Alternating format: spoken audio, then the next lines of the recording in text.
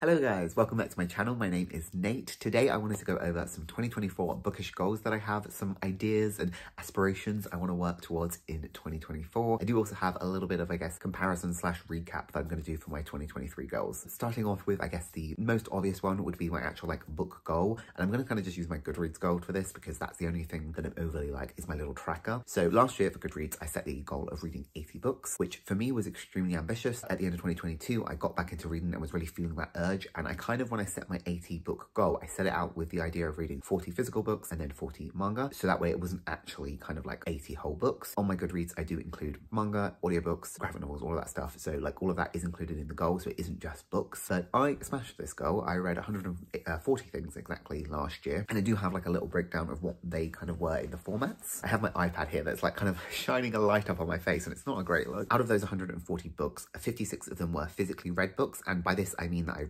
read them with my eyes, so some of them were Kindle books, but some of them were my actual physical TBR. 34 books were audio, and then I had 8 books that were mixed between the two, and then I read 42 volumes of manga. I managed to read the 40 volumes of manga, but I smashed the book goal, so I'm really happy with that. So for 2024, I've decided to set my Goodreads goal at 150. So this is more ambitious, and it's also more than I read last year, but it's not 150 books. Again, I have this idea where I have split it. So I want to, again, read 50 physical books, not just the books that I own physically, but a Kindle book and stuff like that. As well as next year, I really want to put a focus on reading down some of my physical manga TBR. I don't have that registered anywhere. I know roughly how many physical books I have, but I'm not quite sure how many physical manga I have. But I want to read at least 100 of my physically owned manga. Some of these will be rereads of the ones I have read before, but so I can carry on with the series. I don't actually think that's too ambitious because it's only 2 a week, and they only take me about an hour on average to read for one. So I think I can do that. When you break my 150 goal down, I think that, it seems more achievable. And also that doesn't include anything that I listen to on audio, so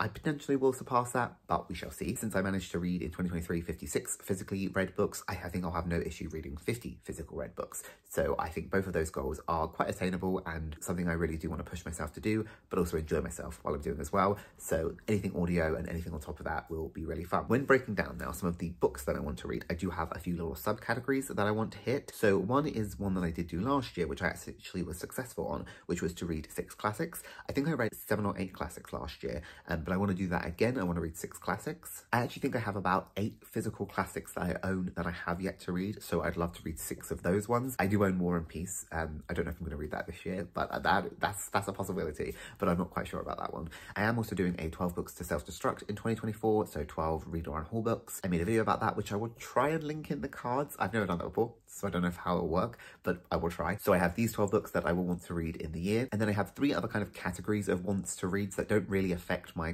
physical read goal or my manga goal, and that is I want to read 6 Kindle Unlimited books, I want to read 12 Kindle Unlimited manga, and I also want to read 4 indie books this year. I've read very limited indie books, but I really would like to read more indie books in the future. So I mean, those are probably also going to coincide with the Kindle books, because I imagine most of the ones I'll read will be on Kindle Unlimited. So some of those will go together. The Kindle manga won't go in with my physical manga, but it will add all to the overall total. With all of that stuff together, I think 150 is quite manageable. So there's some of the other little subcategories that I want to do when it comes to reading what different categories and different genres and stuff. And then the last thing in terms of different reading categories of books is that I would like to read all of the books that I buy in 2024 pre-November. So anything bought up to the 31st of October, I would like to actually read this year. I'm putting down a big focus this year on reading my physical TBR, but also more importantly on not buying books. I'm also going to make a bit of effort if there's a book that I'm really interested in to maybe try and get it out from the library first. I did do this last year with a few series that I listened to completely on audio. So for instance, the Shadow and Bone series I listened to on audio, the Cruel Prince series I listened to audio. So I did start to do that, but I really wanted to start to do it a bit more. So if I think, oh, I really want to read that book, see if my library has it, try and get it out of my library, try and see if Kindle Unlimited has it, try and do these options before buying it. I'm gonna have to keep an eye on this because obviously I don't want to get to October, look back and realize I've bought 50 books and try and have to read them all in 3 months. We don't want to do that. So I'm gonna be keeping an eye on it month by month, but that's also, I think, a nice goal to have, to really try and restrict my buying this year. I do really want to put a focus on not spending as much money on books when I have so many books that I want to read on my physical TBR, but also taking advantage of the library and then borrow books through my library where I can listen to audiobooks. So yeah, so that's kind of the last of like the book specific goals. And now I have a few other goals that go, they're still related to books, but like go into like other little categories. So the next category is kind of about series. So I kind of have two series related goals. The first one is to continue or to finish all of the series that I kind of currently have ongoing that I'm definitely sure I want to read as of at the moment. I have made a little graph in my like reading, I have a little digital reading journal and I have made this little graph for it. I apologize, my handwriting is a bit crap. So this has a list of all of the series that of the moment that I'm currently in the middle of, most of which I own some more of the series and like ones I'm actively interested in carrying on with. So those are the 13 series that I'm currently reading that I have like an active interest in. There's a few more that are kind of like floating around that I'm umming and ahhing over, but these 13 in particular for this goal, I want to carry on or finish, which is only technically 13 more books to do it all, because then I could just hit all of them. But some of them, obviously like the How to Train Your Dragon and the Six of Crows, I would finish with one more book, and some of them I'm really excited to read. Actually, to be honest, most of them I'm very interested in reading. So yeah, that's one goal for my series goal. And then I also have the goal for 2024 to start 4 specific new series. Now these are all series that I have owned for an extremely long time. Most of them definitely over 5 years.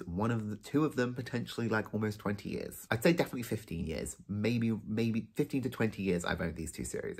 So these series are the Maze Runner series. I have 4 books of this, so I want to at least start it. I definitely bought these in like a bundle pack from the works well over 5 years ago, so I want to get cracking on them. The Divergent series, again, I have 4 of these books. I bought the original trilogy from the works in a bundle pack years ago and have never read them. I've also never watched the movies, so like I'm going to be completely new to this series, so I'm going to look forward to actually reading it. And then the 2 series that I've owned for definitely 15 years, potentially up to 20. The first is the Keys to the Kingdom series. This is by Garth Nix, and I was reading his other series at the time. I'm not sure what it's called, but I own them. It's like, I don't know how to say the titles of the books. It's like Sabriel, Lyra, and Eporson, I think is how you pronounce it. That series. I was reading that series, and so then I saw this other series by him, and so I bought 5 volumes from this series. I think there's 7 in total.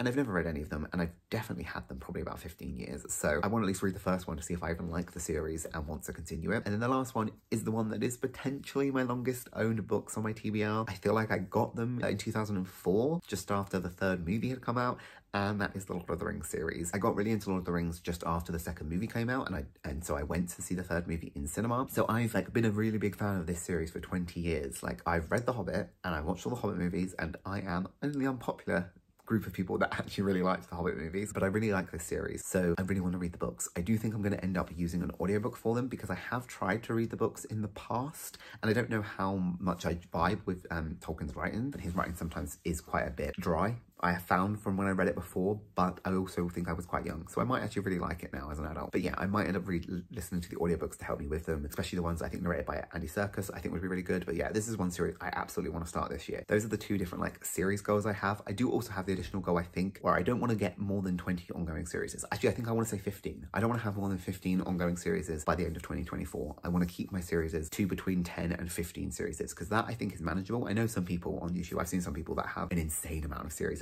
ongoing, and I would not be able to like keep them separated in my head. So I think where I'm at the moment is good, so I'd like to stay around here, which means obviously starting these 4, I would need to at least finish another 2. I have finished a few series in 2023, so I think that's manageable. So that's my series goal. And so then I also have like 3 kind of reading challenges that aren't really related to books, but are more to do with like prompts and stuff. So the first one is I want to do A to Z of reading, but this time with authors' names. I tried to do in 2023 for book titles and failed miserably. So I want to try and do 2024, but I want to do authors' names this time. And I'm going to give myself the freedom to do first or last names. I won't do middle names or anything. So like I can use, say for instance, Diane Wynne Jones. I could use that for a D, or I could use it for a J. I'm not going to let myself double up, so she can't be used for both D and J, but I'm going to like give myself the freedom, especially in like the first half of the year, to go for either or. And then we'll see how we're getting on. And if I want to then like double up and try and do a first and last name for the same letters, I will. I want to do that just as like a fun added challenge. It doesn't really do anything. It's just kind of something fun to track. And then I also have 2 reading year-long challenges that I'm doing here on YouTube, and that is Buzzwordathon. This was created by Kayla from Books on Lala. It's very popular. I want to do this again. I tried to do it in 2023, and I think I got to about May, and then that was it. And then I also want to do the Read Your Bookshelf Challenge by Chantel Reads All Day. Again, I tried to do this in 2023, and I don't even know how far I got. Those are 2 challenges that I want to try and do every month. I will say I do just want to kind of do the 12 prompts in order. I am going to aim to do them every single month, but if I fail one month, I would just add it it on to the next month and just still work down in the correct order and not put too much pressure on myself that if I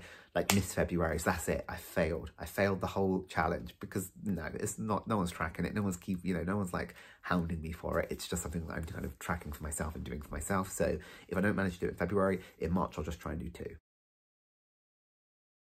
So that's pretty much all of like the solid kind of goals that I've kind of set myself this year for like bookish content. I do say one thing I just want to do, which isn't really a goal, it's just more of a thing that I'm going to be thinking about, is I want to DNF more. And I think I want to soft DNF things. So like if I'm really not vibing or gelling with something, just put it down. And because sometimes maybe I'm just not in the right mood, maybe I'm feeling something different and maybe I'm not vibing with it. But most of the time I feel like I probably just won't pick it up again. And if I have no desire in like 2 months to pick that book up again and then maybe just like DNF it properly, I think I would have really benefited in 2023 from doing that for some books. I made myself read some books that took me longer than they should have and then just felt like kind of like meh, not with reading after them. So yeah, I think I'm going to start trying to soft DNF. So that's just like a little added thing that I'm going to be trying to do for myself. That is pretty much all the bookish goals I have. I don't really have many channel goals, but I am interested in 2024 in getting more consistent with posting. Eventually the goal is to do 1 a week. There's going to be a bit more in January while I'm kind of catching up, and then hopefully not keep you posting like my wrap-ups 2 or 3 months late. I want to get consistent every week, and I think Wednesdays at the moment is my idea for a video. I think I like Wednesday because it's going to be my day off from work and uni, and yeah, so Wednesday potentially, but that's probably not going to be until February because I think January is going to be a bit more for catching up. So yeah, 1 video a week minimum is where I would like to be. But I also think goals that I have that I am slowly starting to work on is to get involved more in like different bookish communities. I'm trying to comment more on people's videos and also like really try and make sure I'm responding in a more timely manner to say comments that I get. I will be honest, I have like a little bit of social anxiety when it comes to interacting with people online, which I feel like is the reverse for most people. I think people that have social anxiety struggle more in person and find it easier online. I'm kind of the opposite. I kind of am a bit easier in person but struggle more online because I think there's that because I can't see people and I can't always inflict my writing as much, so I worry a lot that it will like get taken the wrong way or not come across the way I want it. So I do have that like little thing in my head, but I'm going to try really hard on working on it so that I am not like leaving comments like too long without responding. Also so that I am commenting on people's videos, because I watch so many people's bookish videos and do not comment as much as I really would like. So yeah, I do definitely want to do that more in 2024. And also yeah, join in with some readathons and some read-alongs and book clubs and that kind of stuff. So all of that I'm hoping to do. I will say I probably will be doing more of that actively post-May, so from June onwards, because I finished my undergraduate degree in May, and I imagine through February through May I have to do like a whole animated short. It doesn't have to be long. Mine I think is going to be about 1.5 minutes, but like it's going to be a lot more work than I've done probably for the rest of my uni career. So yeah, it's going to be like a long time. So I'll see how it goes, but that is the plans and intention. I don't think I've forgotten anything. If I have, when I look back on this, I'm sure I will edit it in. But yeah, so those are my bookish goals. Those are my channel goals. And yeah, I'm just looking forward to 2024. I am someone, although it's like, I guess cliche, but I'm someone that loves a new year. I love a new year. The fact that this new year is a new year, new week, new month brings me so much joy. And yeah, I just am always find myself extremely like motivated and going at the beginning of the year. And so I'm trying to put in little steps to make that so it's a year-long thing and not just a month thing. So yeah, so thank you guys so much for watching this video, and I will see you again hopefully soon. Bye.